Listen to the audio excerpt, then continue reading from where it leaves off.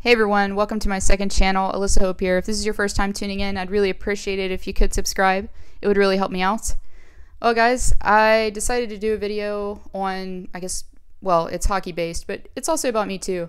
I've been asked multiple times who my favorite player is, and also who my favorite team is, but more importantly, I'm going to be talking about my favorite player is Sidney Crosby and why he is my favorite player.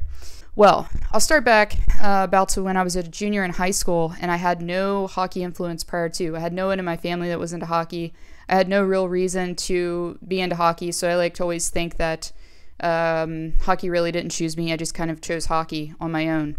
And I was exposed beginning when I was, like I said, a junior in high school, and someone introduced me to the sport. And I became just consumed with it, and I really enjoyed watching the games, and I began to sort of feel this drug that I never felt before. I never really had gotten, I'd been into sports growing up, but never to a level where I was really intensely focused, like watching almost every game, being super dialed in, and just excited when things were happening on the TV screen. And that was before I actually went to a Pittsburgh game, which I've been to multiple ones at this point now. But with the fandom came getting into watching Sidney Crosby preferably over the other players. And I remember he was in his sophomore season during the time that I first started really getting into hockey, and he was putting up massive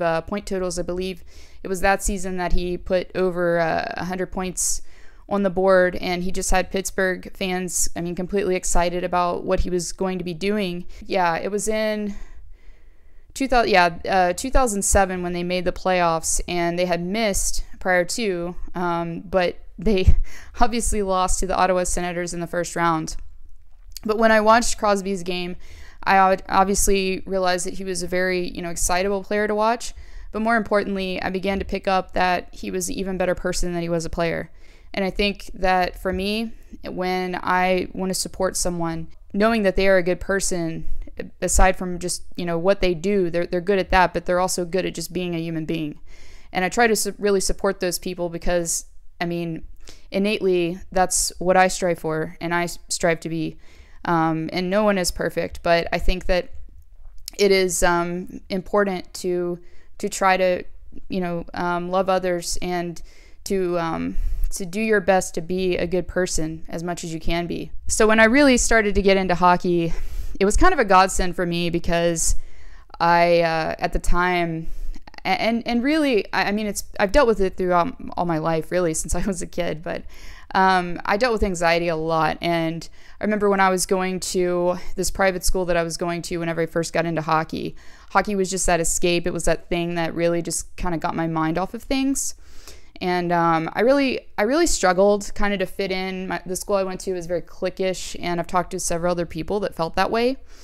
And so I would just, have my head in a book or something. I really just wouldn't be very social with many people. And so I did feel isolated.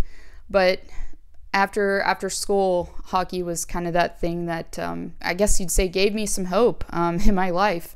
And having anxiety, I've realized that when people speak out about it, celebrities that I know, like Michael Rosenbaum, Wilfred Dell, there's people that are becoming more open about it, about kind of erasing the stigma of mental illness, really. I found in my life that it helps me, and just to know that you're not alone. And I don't have that influence that certified, I guess, celebrities do, but I would say that there's probably at least one person watching this that has experienced anxiety or depression in their lives, and I just want to tell you that you're not alone. I understand. So I had this poster in my locker, and it's pretty ripped up, but I went through some things the other day, and I found this, and I would open my locker and between periods, and just, you can feel so much strength, I think, in Crosby's game, but also his demeanor and the determination and kind of the strength that he has just in him. And I would kind of just open my locker and just kind of look at it, and just tell myself, you can do this. Like, no matter what, you can do this. Your brain's telling you things are, you know, crazy right now. You're freaking out, you know, you're nervous, you're tense, but you can do this. And I think that's why Crosby and his career, the main reason, I guess you would say, is why it's meant so much to me, is because I've seen everything that he's went through, even later in his career, and the adversity that he has faced, and he's still come out on top. And I think that for many people it's inspiring, but I mean, even being a fan before he went through all that, it's meant so much to me as a fan. So I think it's important to always hold on to those things that give you inspiration, that give you strength, that give you determination, no matter what they be, whether they be religion, or, you know, someone in your life, or someone like an athlete. That's really, I think, the takeaway from this video is to remember those people in your time of need, and when you're struggling, because they can lift you up. You can take things from them that maybe you don't have, or you don't feel like you do.